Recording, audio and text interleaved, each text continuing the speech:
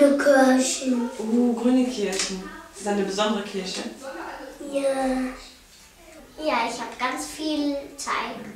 Super. Ist das wieder Zauberteig?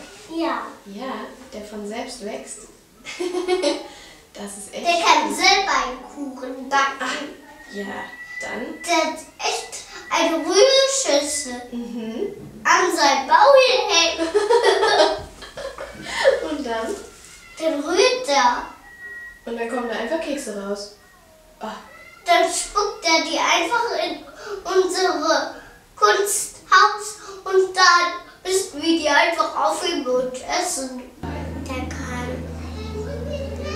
von dem Feuer eine Sternschnuppe. Aus dem Feuer? Da kam ein Blitz und er war traurig, weil sein Schloss kaputt ist.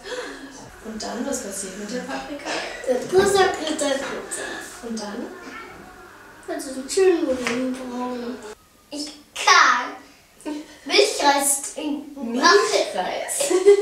Milchreis trinken. Lecker.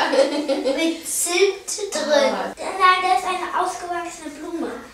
Eine riesengroße. Das ist eine Fantasieblume. Wow. Und auf das Pferd regnet mit Apfelsaft. Die Bösen werden verjagt. Dann sollte der Mann spielen. Und guckte, was er spielen konnte.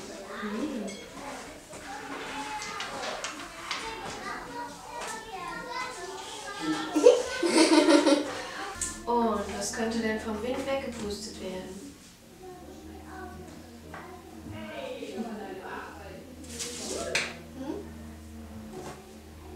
Eine Brotdose. Eine Brotdose? Tücher nehmen. Ja. Und dann sehen wir jetzt aus wie Wölfe. Aber nichts verraten, was wir planen. Und wir können uns die so übers Kopf legen. Nee, das sieht aus wie Maria. Nein, der böse Zauberer. Nein, warte. Einhorn, warte auf mich. Aufwachen.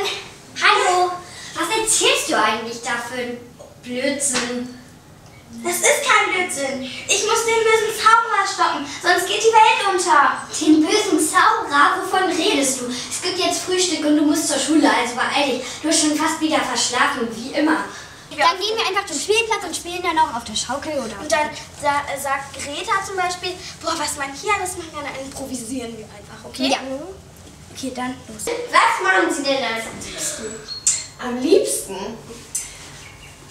Am liebsten gehe ich raus und schaukel auf der Schaukel.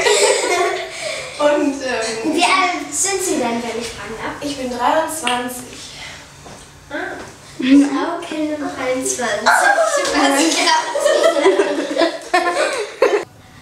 Es gibt keine Einhörner, keine Elfen, keine Zauberer, die gibt es nicht. Aber wenn ich mir das vorstellen will, dann stelle ich es mir vor und da hast du gar nichts zu sagen. Kinder,